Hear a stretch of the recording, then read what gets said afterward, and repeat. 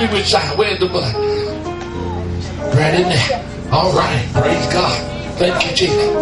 Right there. I feel it. I feel it right there. I curse you and command you to go out of his neck. Hey, hallelujah.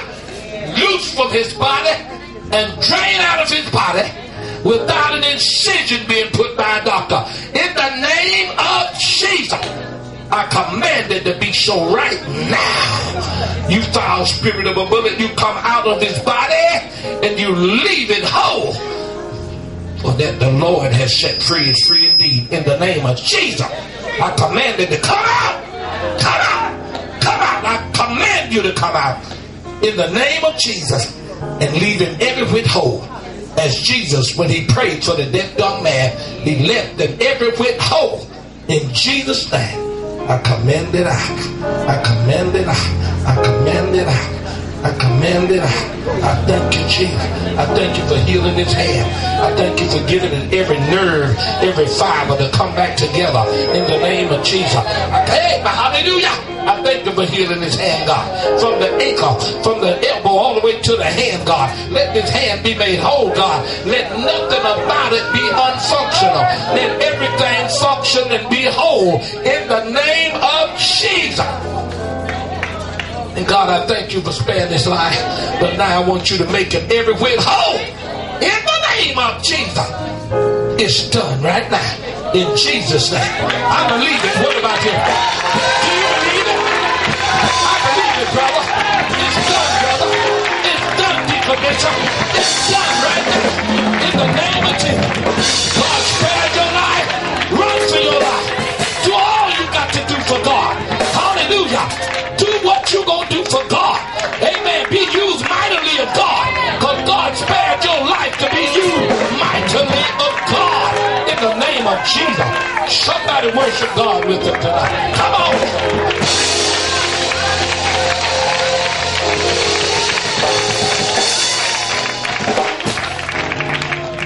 Somebody say the devil is alive. And the blood of Jesus is against him. Wave your hand if you know it to be true. Say, I know it's true.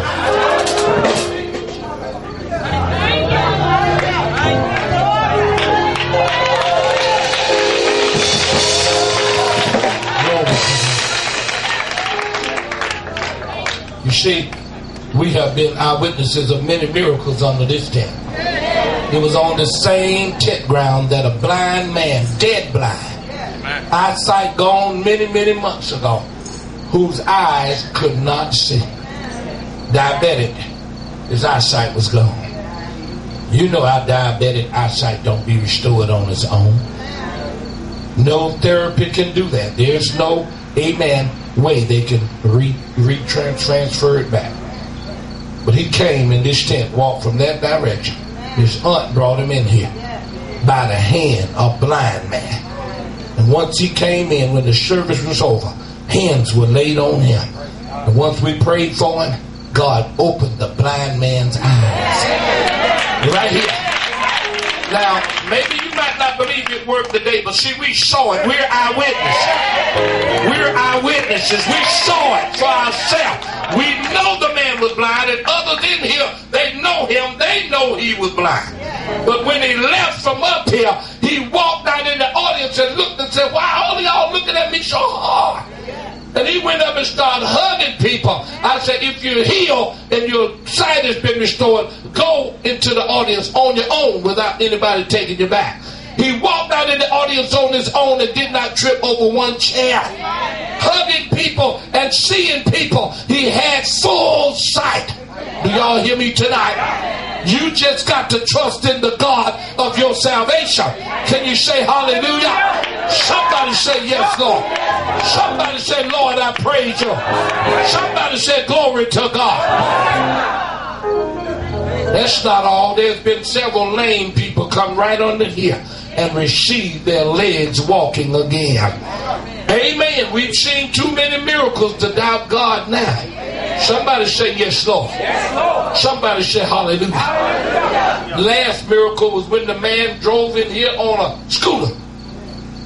We have in church like this, and I'm in the middle of my preaching, And he just drive in here and sit right in the front where that pole is. I said, well, if he got boldness enough to come in here and stand right and interrupt our service like Bartimaeus and stand right in front of us, I got boldness to believe God for his healing. So I stopped preaching and asked him, did he want to be made whole? He went to explaining to me what was wrong. I said, no, I want to know, do you want to get up out that scooter and walk? He went to murmuring something. I just got him by the hand and I just began to pray for him. And once I prayed for him, praise God, thank you, Jesus. I said, I don't know what happened to your legs. He said, they were crushed. They were messed up. They've been like that for a long time. They have no power in them. I said, all right then, praise God. And I went back to him. I said, let's just stand up and then I'll help you up. I helped him up and he stood up. And when I helped him up, I said, praise God, you're able to stand. That's the blessing. Give God thanks for that. And he had been a little intoxicated, so he was talking. I said, just calm down. Let the Lord do the work. And after he did that, I just went to talking. I said, you stand right there and I got to talk to the people. And I went to talk about faith. And I left him standing there. And when I left him standing there, he stood there for a long time, not knowing he was still standing. And once I saw him standing, I said, you've been standing a long time. I said, you might be able to walk. I said, come on, let's just take a step. And I said, come on, brother. And he just took a step. And I went to talking to him. And he went to walking. I went to talking to him. Y'all remember that? Y'all remember that? We started way over here. We ended up over there by the organ, the keyboard. When we got over there, I told him, I said, you said you couldn't walk? He said, no, I can't walk. I said, well, look how far God brought you. And I left him there and turned him around. And I left him there and I went to talking to the people again. And after I went to talking to the people, I said, come on over here where I'm at, brother. And do you know he just walked right back over there. Did y'all see it? Didn't God perform another miracle that night? Saints of God, it's not me, it's not this church, this ministry, this tent. It is the power of God. You have to believe in the almighty power of God. Either God can do all things or he can't do nothing. And I'm here to tell you there's nothing too hard for God. Say hallelujah. If you can, it's only but believe, all things are possible. Say hallelujah. Somebody shouted glory. So don't you doubt what God may do in here tonight under this great gospel tent. Say amen. It ain't how sophisticated you are. It's just about how much you can believe God with childlike faith. Can you say praise God? We thank God for you being here. We thank God for Pastor Hunt being here, bringing his friend along with him also. Give God a hand for Pastor Hunt and my good friend. Give God a hand for both of them. In the presence of the Lord, those words are vain words. But when you get in the presence of the Lord and seek God, then you walk like he walked. You talk like he talked. You speak like he spoke. And when you speak, you're speaking with his authority. Because you done been and touched the throne. You done been and touched it. You done been all the way up to the throne and reached down and touched Jesus. And when you touch Jesus, he's going to touch you back. And when he touch you, he's going to give you power and authority and rule and dominion over your enemy, over the devil, over all them that fight against you, because he's mighty. I mean, our God is mighty. And he's giving power to whom he will. He's mighty. Somebody say mighty. I don't see but a few warriors in here. It ain't but a few warriors in here. Real warriors, real soldiers, when you start talking war talk, they can't sit down. Real soldiers, when you start talking about battle and how the battle was won, they get all stirred up inside. Real soldiers, when you start talking about the battlefield and talking about the general and how strong the general is, they can't sit there. Some of y'all ain't got no warrior in it. Some of y'all just sit there because you are a sidestepper. You are a spectator. But I'm coming to talk to them who are not a spectator, but they are on the battlefield. They're on the warfield. They're mighty warriors of God. These are the ones that will seek God until they touch God. And when they touch it, he will empower them with power to overcome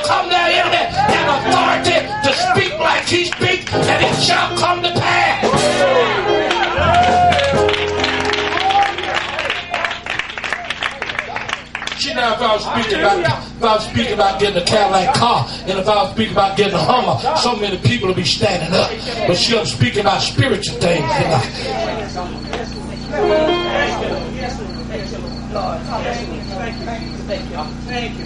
This just fell out of his ear.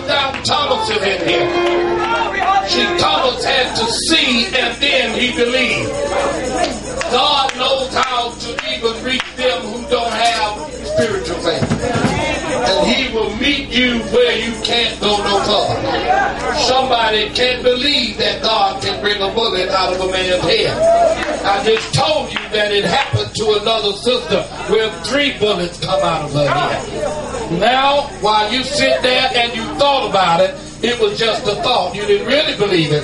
But then God let something happen to show you that He can do what is spoken of Him to do. You don't have to lie on God. You don't have to lie for God.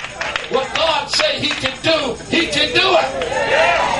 Give God a hand for that miracle right there.